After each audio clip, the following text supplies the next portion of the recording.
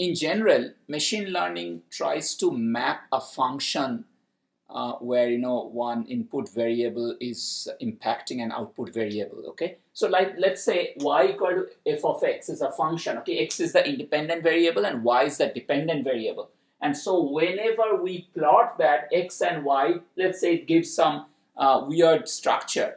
And so we are saying, according to the universal approximation theorem, which I have already discussed, a well-guided and engineered deep neural network can approximate any arbitrary complex and continuous relationship among the variables. Okay, like if this is the graph, then neural network can probably track this and find a function which will go through that, very closely follow the pattern of that mapping. So this is important because if you can follow that pattern of the mapping from the training data, artificial neural network is a supervised model anyway.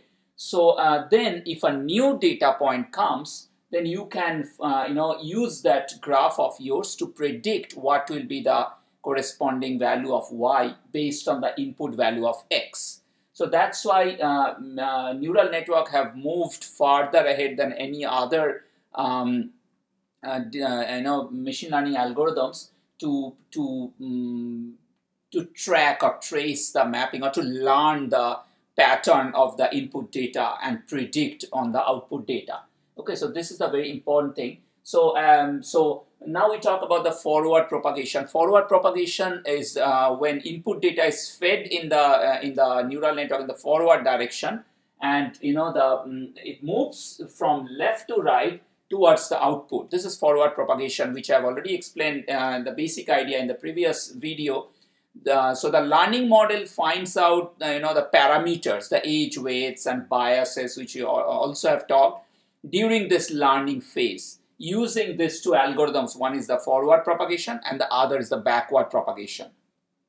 So in this example, we will kind of show that how the forward propagation works. Then we will tell how the backward propagation works. So I have used an example I found on the internet, and I'll share the links of the pages also so that you can follow from there. And so the particular example and the network and the values or weights or biases are taken from that example. Okay, so I have also explained this thing that in a neural network, in a neuron, there are two ways in which the the weights are combined. The first one is, so let's start from here. This is x, and x1 and x2 are two inputs, and they are connected to this. This is the one hidden layer of this neural network, and this is the output layer, and this is a classification problem. So we have the output 1 and output 2, and whichever has the higher probability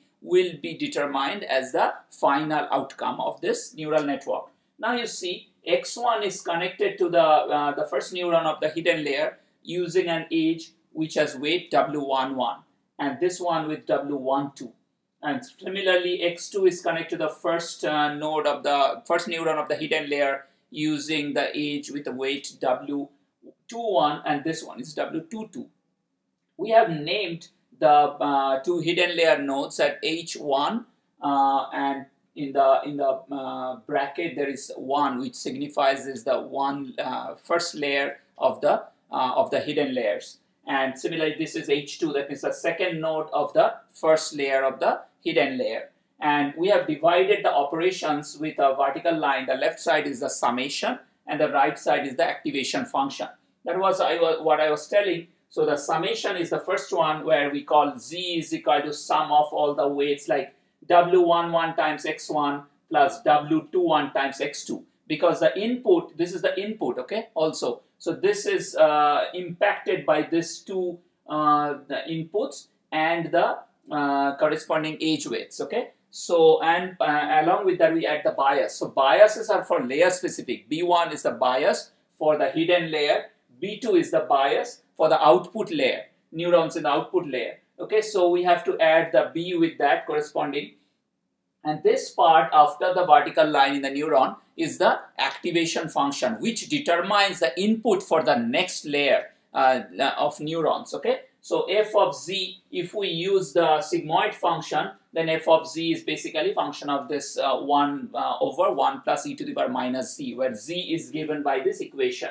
So now you see we do the weighted sum and then use that value of the weighted sum to be the input of the activation function. And as I already said, activation function's job is to bring in non-linearity into the concept or into the network, so that we can use. You can see this is a non-linear function, right? To map this function or to design this function or to trace that kind of mapping between the input and output, we need to incorporate non-linearity. Otherwise, it will just be a straight line, and that cannot successfully categorize or identify or predict future values with very little error. So now you see, so the steps, so these are all the variables now. This activation function is the output for H11, and this activation function is the output of H21.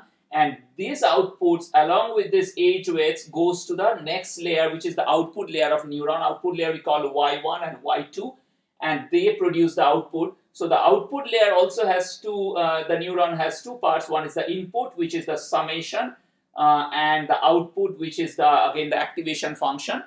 And similarly for the Y2. Now let's see how we calculate. There are 4 steps in the forward propagation algorithm, because these are like, this is a smaller network. But the first step is step 1, input at HIY1. So this input, how we calculate this sigma. So this is calculated by, as I said, x1, see sigma at h11, which is this node, is w11 times x1 and w21 times x2. Okay, following that formula, weight and the input, we multiply. See, this multiplication can be represented using a dot product also. I've changed this matrix a little bit. So now if you do a dot product, you'll find w11 times x1 plus w21 times x2. Okay, see w11 times x1 plus w21 times x2, and then we add the bias. We can include the bias here also with 1 and b here, so that every time it will create, add the bias by itself. Now you see, we put the values from this list. Okay, w11 is 0.1, w21 is 0.3, and x1 is 0.1, and x2 is 0.5. If we put the values, we get 0.41. Okay, so that's the summation. Exactly same way we calculate w12 times x1 and w22 times x2, and then add the bias with it, and we put the corresponding values from there, and we find the number to be 0.47. Okay, so these are the input at the first hidden layer, the first neuron of the hidden layer. And now what is the input at the input means this one, the summation. At the second input we will calculate. But the step 2 is to calculate the output of the first neuron of the hidden layer. How we calculate the output? We just use this formula. That's the step 2, the activation function, which is a sigmoid function for us. And what we do, we just put this 1 over 1 plus e to the power minus this value, the summation, the first one, and then we get the number 0.60108. Similarly, we calculate the output of the second neuron of the first hidden layer, and we calculate exactly using the same function, only instead of e to the power, for e to the power minus z, we put this this number. Okay, so this one 0.47, and we get some value. Now, so the output of the first hidden layer, the neuron of the first hidden layer, will be the input of the neuron of the second.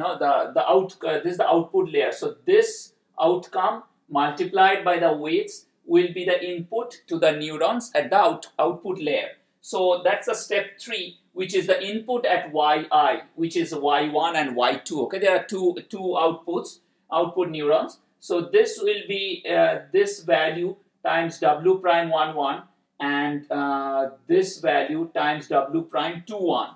You see this, w prime 11 times this value, the output of the first neuron, and w prime 21 times output of the second neuron, which is this one, and add the bias b2 with that. Then we get this corresponding values. Similarly, for y2 also we calculate the input, which is the weighted sum of the output of the first one times the age weight w prime 1 2, and then w prime W prime 1 2 and W prime 2 2. Okay, so W prime 2 2. So this will be W prime 2 2. And when we put the corresponding values, we will the bias is added. Okay, this 0.35 is the bias B2. So when we added that, we get this number. Now also we calculate the outcome of this using the activation function. So that's a step 4, output at yi. So f of z, we calculate using the e to the power minus z, the values are this and this values, and we get these two values. So you see, these are basically the output 1 and output 2, output 1 and output 2. Now we have the forward propagation is complete. Okay, so it's starting from the input, we make one complete pass over the the hidden layer and the output layer neurons and get these two outputs. Now we will talk about the backward propagation, where we will try to find out. We have seen that when we get some output which is the predicted value, okay, and then we already know what should be the actual value, because this is a supervised learning. Let's say the actual value should be here and the predicted value became here. So we have to calculate the distance, okay, the error, and we can use the standard error function, the root mean square error or the mean square error, and we'll show that. And when we find there is a significant error or a large difference between the actual value which is given in the data set and the predicted outcome we are getting using this neural network, we have to do the back propagation algorithm to go back, adjust the weights in such a way so that the output comes very close to the input. Okay, so how we do that, we will see in back propagation that the error adjustment is done using the gradient descent algorithm which we studied earlier. Okay, and you on the area on the error curve, if we take the gradient, the first order differential, will find out where we find the local minima, that means where the error is being minimized, and corresponding weight values will be chosen so that the final error becomes less and less, and we will see that in the back propagation algorithm.